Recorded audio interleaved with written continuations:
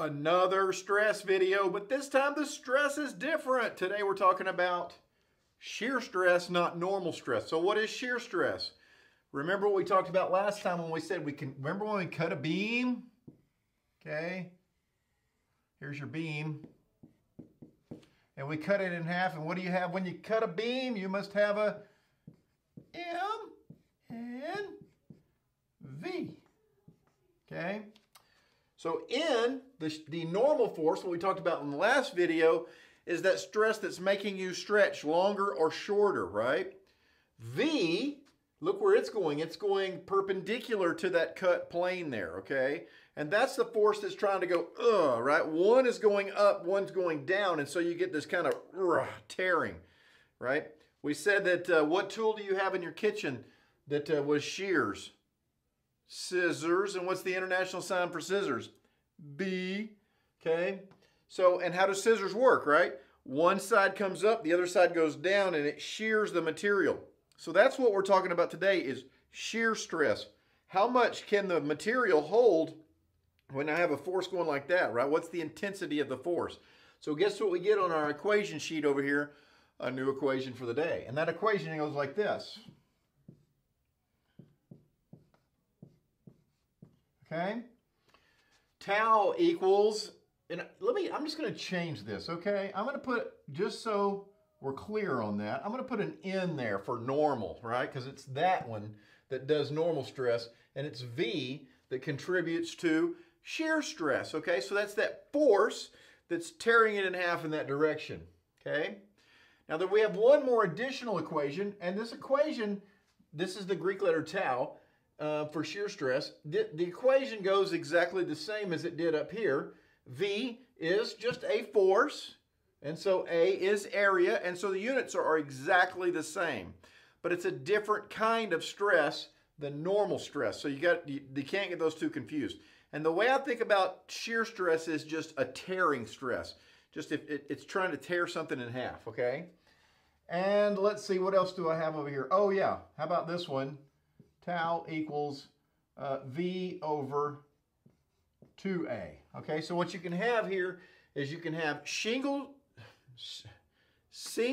shear, say that 3 times fast, or you can have double shear. The 2A is for 2 areas because you're having to shear through twice as much area as you do for a single shear. So let's look at a problem, bam, and let's see if we can see that, okay? Now where we see the shear that we're looking at here, this one says find the shear stress on the 20 millimeter pins at A and B. So we have a pin connection here and a pin connection there. Now in statics, a pin connection was a pin connection. Who cares, right? But in solids, when you say you got a pin connection, you want to like, okay, what kind of pin connection? Is it a single or is it a double shear, right? And here's some pictures, right? Here's some exploded views of that pin. So here you can see there's 2, and then the beam is in the center there. The pin goes through the whole thing. So in order to tear that loose, what do you have to do? You would have to tear through here and through there, right? So that's what a double shear pin would look like, okay? This one over here, right? If I pull on this one that way, right? Whoop, and pull on this one this way, then I have to shear that pin. But how many times do I have to shear that pin to make it fail? I only have to make it shear whoop, right through there 1 time to make it fail. That is single shear. So this is single, and this is double. Okay? And on these problems, they'll have a little blow up of the pin. They have to tell you something about the pin so you know, are we talking single shear or are we talking double shear? So how do we find V, the shear force on the pin? Well, you know what we have to do? You're not going to believe this.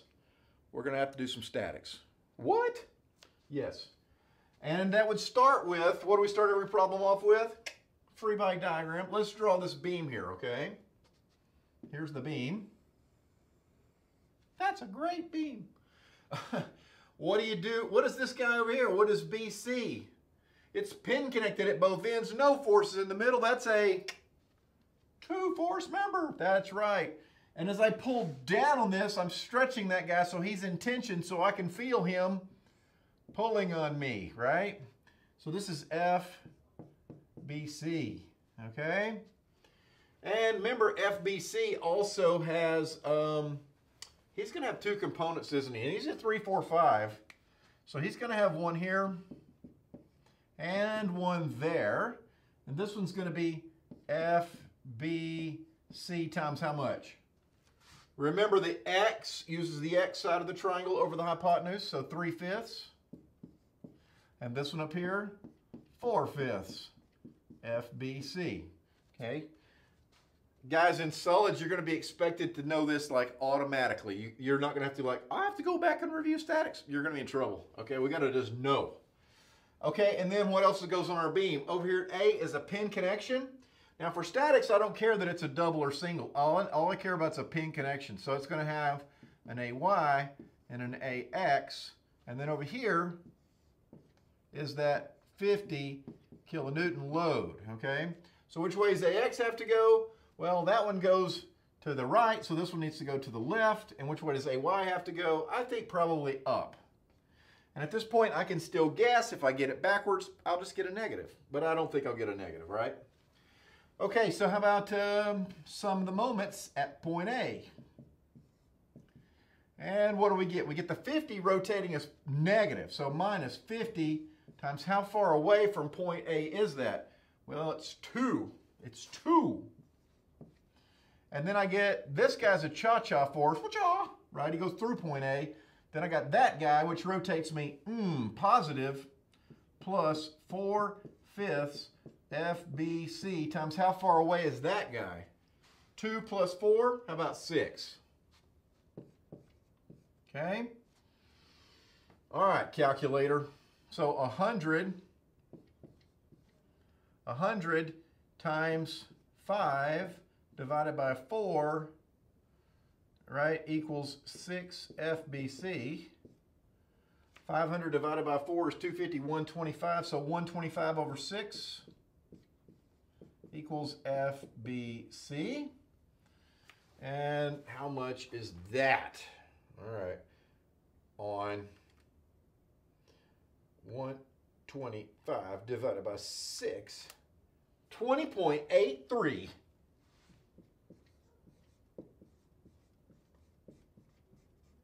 So now I know that guy, FBC, right? 20.83, okay, kilonewtons. And how do I find AX? Well, AX is going to be equal to that guy right there. So that would be 20.83 times 0.6, which is 12.5 kilonewtons. And then AY, right, the two up stuffs have to equal the down stuff, right? So sum of the forces in the Y equals AY plus that guy, 0.8 times 20.83 minus 50. And so AY equals what? 50 minus 0.8 times 20.83, 33.34. So AY kilonewtons. Okay. So that goes here, 33.34 kilonewtons. Okay? So you see how we got that?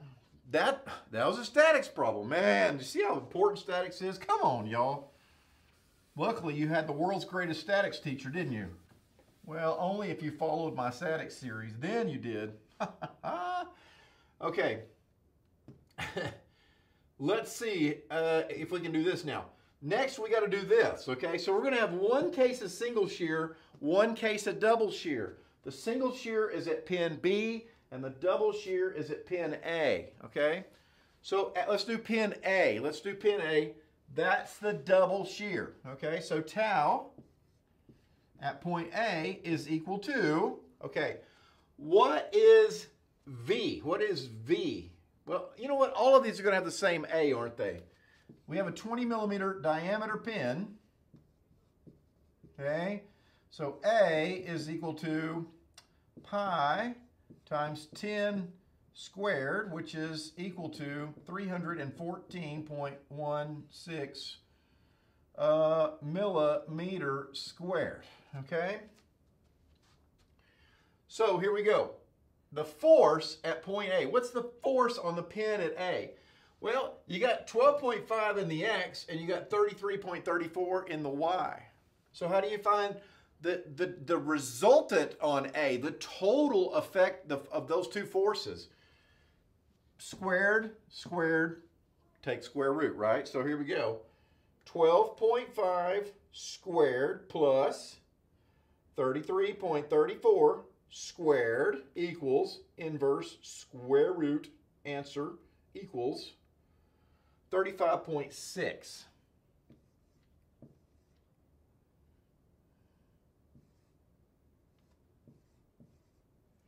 Okay.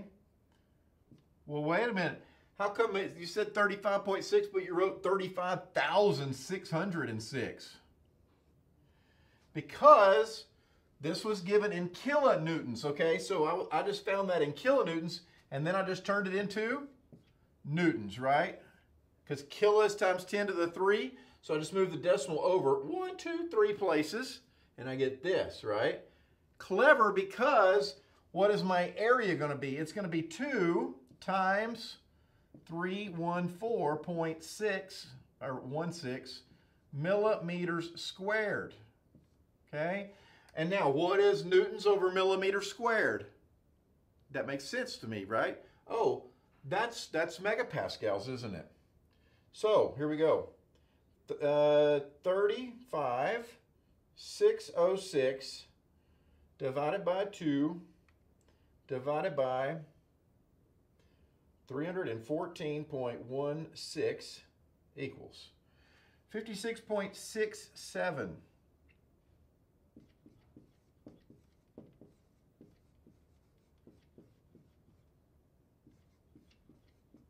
Okay? I'll do this a bunch. I'll get everything in newtons and meters or newtons and millimeters, so in my mind I know, oh, that's a megapascal, okay? All right. So the next one's going to be what? Tau for point B. Now you'll notice the 2 there for the double shear, right? Now we're doing the single shear case. What's the force on this pin? Well, the force on that pin is completely, there's just one force on it. It's 20.83, okay?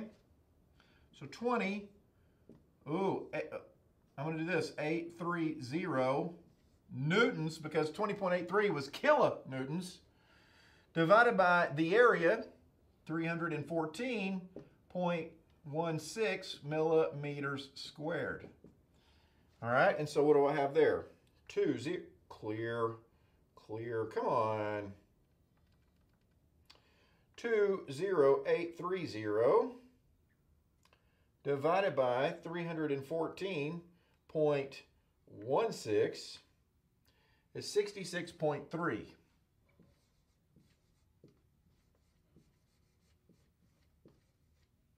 Okay? So as the engineer, what am I really going to be concerned with? Okay?